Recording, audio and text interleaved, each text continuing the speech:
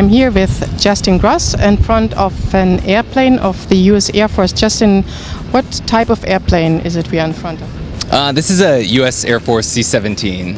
And in which mission is it used? It's a cargo airlift, so it does strategic and tactical airlift. We carry people, different cargo, oversized cargo. It can also be used in humanitarian missions, in aeromedical evacuation missions, are the primary uses of the C-17. So what is your job on this airplane?